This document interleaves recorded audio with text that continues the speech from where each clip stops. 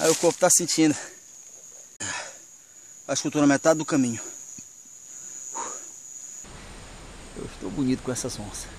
Senão eu vou passar a noite desconfortável. Eu quero passar a noite bem confortável essa noite. Então deixa eu continuar aí trabalhando. Passando necessidade na selva amazônica, não pode desperdiçar. Ai, égua. É um jacu.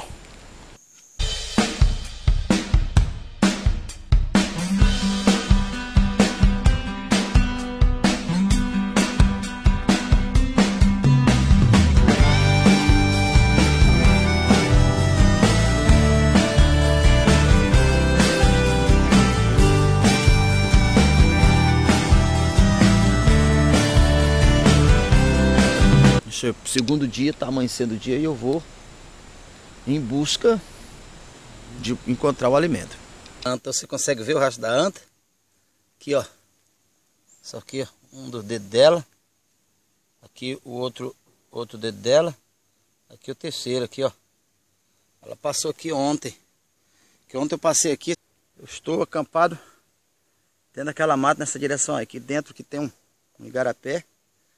Aí tem um alagadiço aqui, eu tô lá do outro lado, a mata bonita, tô acampado lá. Esses 3 dias que eu vou passar, onde eu passei aqui não tinha o rastro dessa anta. Aqui tem todo tipo de animal. Aqui foi onde os pessoal disse que encontraram as 4 onças. Você que tá de fato passando necessidade na selva amazônica, não pode desperdiçar isso aí, ó. Eu não vou comer porque de fato eu não estou perdido. Estou fazendo um desafio prático de sobrevivência. Você que está na floresta aí, não desperdice nesse não. Isso pode te livrar da morte. É isso aí. Não mata a gente quando cada bicho esquisito. Que negócio é esse aqui, ó? Lagarto aí. Cadê o bicho? Bicho, aí. Ah, tá. Você consegue ver ele aí? Ó. Ah, égua, vou sair da frente desse bicho aqui. Ah, égua. Ixi. Ele tava limpo no lugar que ele tava aqui. Ah, égua. Olha, é esse aqui que eu queria encontrar. Como você tá vendo aqui, ó. Essas frutinhas os pássaros comem. Então, ao fazer algum tipo de armadilha aqui embaixo, é muito mais fácil pegar. Veja só. Você observa aí, ó. Isso aqui é onde os passarinhos se espojam. Aqui estão comendo. Olha essas sementes aqui, ó, esse restinho de fruta que elas comem. Então tem muito aqui. Tem muito desse lado aqui também. Tem muito. Tá, então tem mais frutinha ali. Bom,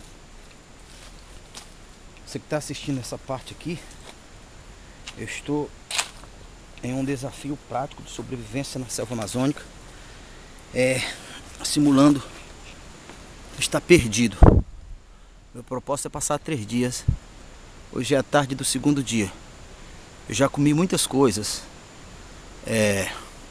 Palmito de açaí. Deixa eu mostrar pra mim aqui. Já comi palmito de açaí. Eu já comi essas frutinhas. Eu tô com um cachinho dela aqui, ó. Esse local aqui seria muito bom para a pouca, mas ele também serve para fazer quebra. Como eu quero ensinar você que está passando, caso você esteja perdido ou um dia irá se perder e tem essas técnicas, dificilmente você morrerá de fome, dificilmente. Por isso eu estou acampado na beira de um igarapé. Eu tenho aqui nas minhas mãos, vou mostrar aqui para você. Isso aqui deixa eu caçar aqui. Eu geralmente ando nas minhas coisas, quando eu ando nas minhas aventuras na mata, com anzol, com linha. Mas como eu estou ensinando sobrevivência, nem todas as vezes a pessoa tem. Você está vendo isso aqui? Tá. Vou me certificar se você está vendo. Vou mostrar do outro lado aqui. Pera aí. Não fuja de mim.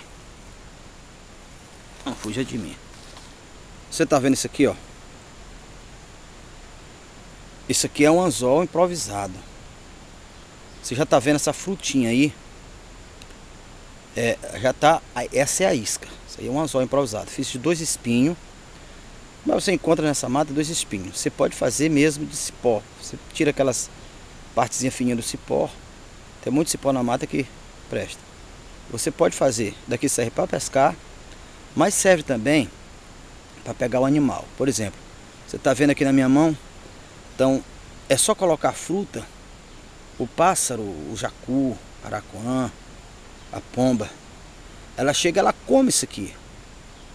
E ela come isso aqui, quando é pequeno, você colocar, preencher, que a fruta tome, penetrar o anzol todo dentro da fruta, ela come junto. E você pega com maior facilidade. Claro, não quero que você faça isso apenas para fazer por maldade, mas uma necessidade de sobrevivência, isso é necessário. Então, há muitas técnicas de sobrevivência na mata. Estou lhe ensinando alguma delas. E aqui eu vou fazer um quebra. Vou ensinar para você o que é quebra. E vou armar essa isca aqui. E depois eu vou mostrar para você como é que ficou. Então, ok. Aí, ó. Está feito aí mais uma armadilha. Eu tirei essa vara. Ela tem que ser uma vara resistente. Eu passei ela por debaixo desse pau aqui, né? Vi lá onde eu amarrei ela lá. Aí depois eu mostro lá pra você. Fiz essas geringonça aqui pra poder levantar a vara, armar. Certo que está no ponto. Peguei todas as frutinhas aqui do pé e coloquei lá, porque ela vai comer lá, ó. Ela vai pisar naquele negocinho lá. Aquele negocinho esse pau vai cair. É a lei da sobrevivência, né? Então, para dar mais força, eu puxei aquele pau e amarrei aqui, para dar um açoite maior lá, ó. Amarrei aqui esse pau aqui e aquele mesmo lá está passando abaixo desse outro pau aqui. Está feito lá, armadilha. Então agora é só esperar aí para ver o que é que vai dar. Já é segundo dia. Já comi um bocado de coisinha. Não tô com fome, mas o corpo começa a sentir falta da proteína. Tem um caso aí de estar perdido na selva, questão de sobrevivência. Quem tem essas técnicas dificilmente morre de fome. Então vamos esperar. Essa armadilha aqui, vem aqui amanhã para ver como é que tá aí. Então é isso aí, valeu. Aqui é a armadilha para mim pegar meu alimento. Como é que eu fiz ela? Olha, eu peguei essa trepadeira. Ela é muito forte, muito forte. Ou pode ser dessa aqui também, ó. Trepadeira que você encontra demais também é muito forte. Essas duas, muito forte. Tem outro titica também, muito forte. Igual esse aqui, ou mais forte. Então você pega, tá aqui a arapuca feita. Você corta um bocado de vara, como essas aqui, ó. Os primeiros lá para ficar apoiado embaixo, para não escorregar, eu rachei, ó. A maioria dessas madeirinhas, elas racham com facilidade. Igual em baúba, elas racham com facilidade. São essas partes aqui, onde o cipó vai ficar amarrado. Aí eu faço umas cavas aqui, que é pro cipó não escorregar. Caso o animal, um pássaro maior, não desmonte ela, o cipó não escorregue. Eu faço nas duas. Aí amarro as trepadeiras, os cipós. Cadê o danado do cipó. Tá, então eu pego um cipó, corto o tamanho que eu quero, esse tamanho aqui.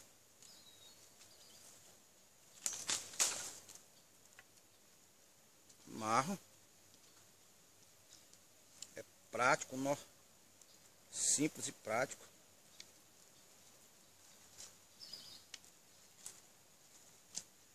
Escorrega. A mesma coisa do outro lado aqui.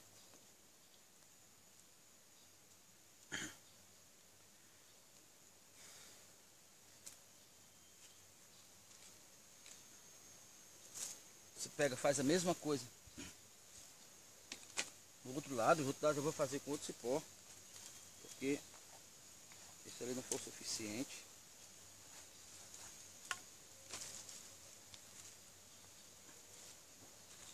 Amarro. Mesmo jeitinho do outro. Aqui está um dos segredos. Medir do mesmo tamanho. Aí, ó. Esse aqui eu passo por dentro desse aqui, ó, para ficar assim, ó. Ficar assim, ó. Essa parte aqui que eu amarro. Parte aqui eu amarro. Do mesmo jeito que eu amarrei as outras. Aí afasta aqui. Aqui eu deixo o tamanho que eu quiser. Eu vou só rachando.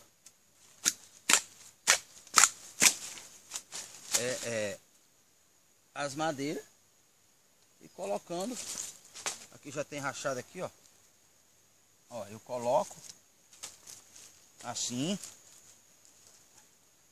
Aqui.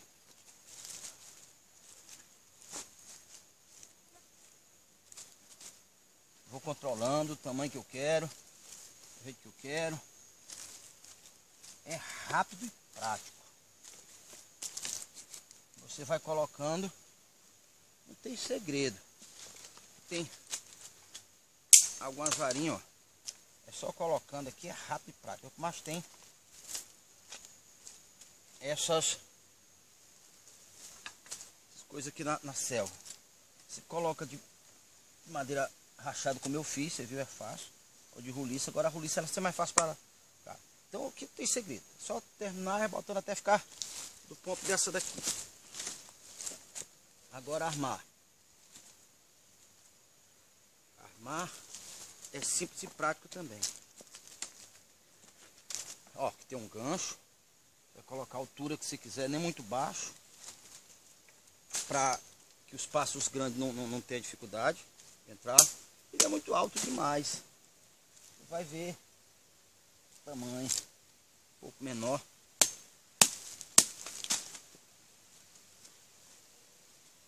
Aí, ó. Esse tamanho tá bom. Você vai um pauzinho que ele consegue fazer isso, ó. Dobrar. É isso aqui. Que ele consiga deslizar. Seja flexível, que ele não quebre. Põe esse flexível aqui, tamanho que você quiser, ó.